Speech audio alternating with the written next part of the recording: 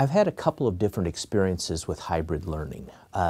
First, was part of a design team that designed our Integrated Research Methods class for the college, CSBS 330. And we decided to use a hybrid approach there.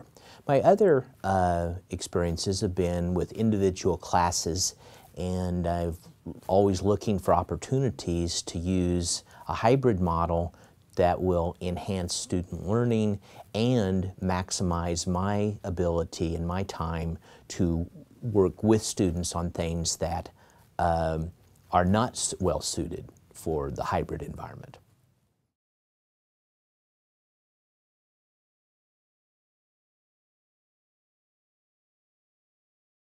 I've used several different approaches. I think everything always starts with course design, and I usually try and really map out the course and the learning outcomes I want, and then try and figure out the best ways to reach those.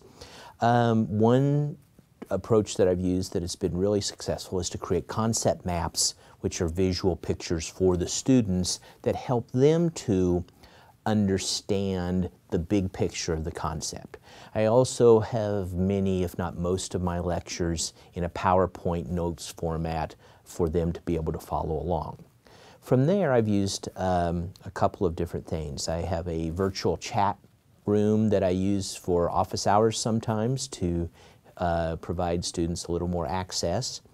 One thing I'm planning on using, and have not yet, but is my next project, is to start using Integrity and get some of the things that are frequently asked questions where I can do things and show things, especially, for example, in research methods, and I want them to, they all are on the same place on SPSS or Excel, and I can show them things. That's real helpful.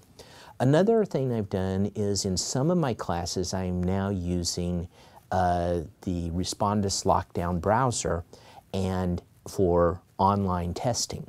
The great thing about this is testing time is often just wasted time. You know, they're sitting there, they're doing their thing, I'm trying to assess them, and with the Respondus Lockdown browser I don't have to use class time for that. I set it up where they could take the test as many times as possible, as they wanted, and they had to achieve at least an 80% pass rate, but they can achieve more too if they want.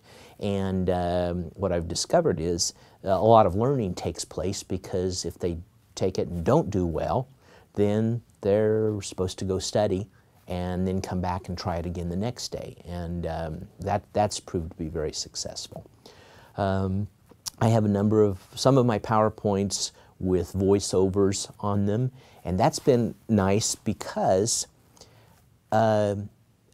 what I don't want to do on some of those is have them watch that instead of coming to class and listening to me, because there's a much more active when it's interactive in class.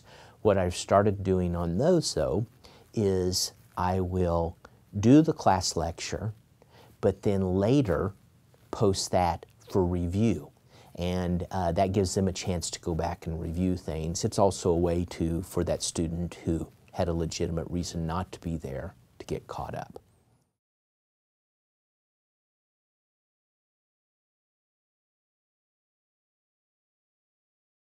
One thing that I think is really important, and I've learned this through trial and error and also with the good advice and counsel of the folks in e-learning, is that it's really important to match the tools to what I'm trying to accomplish. And so often I go in and I'm visiting with someone and saying, well, this is what I'm trying to do. What tools are available? And then they talk to me about the tools, and then I start exploring them with them, and then I make up my mind, and then I move forward with that tool. I think the learning process is really facilitated with students when it's a combination of face-to-face lectures, coaching, mentoring, online materials, and what's important is to massage your materials and your class to meet your purpose.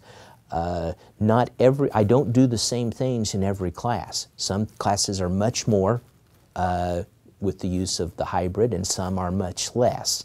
But one of the things I like about the hybrid approach is there's a certain amount of efficiency there. And anytime I can become more efficient, then it gives me more time to spend with the students doing coaching and mentoring, which is not possible, or not as possible in the e-learning world, in the electronic world. Or maybe it's just my style. I'd rather spend time talking face-to-face with a student about some things and not spend time on others.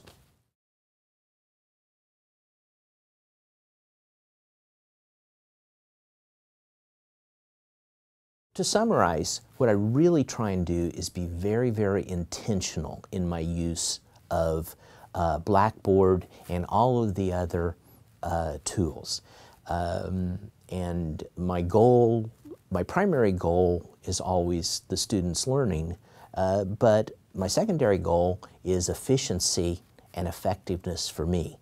Another example is I have one lecture that I use in almost every class that's kind of a leveling lecture. Well, I've actually got that stored where students can't see it in my Dr. Stafford virtual advising site, and then as needed, I copy and paste it and moved it into my other classes. Well, that's very efficient for me, and so I'm actually using the technology as my electronic storage place, and I don't have to recreate things. It's just a new copy and paste each quarter. And so there are several things like that that I do. And so good luck, have fun, and explore the electronic world, because the hybrid courses have really helped me, I think, to become more effective in my teaching.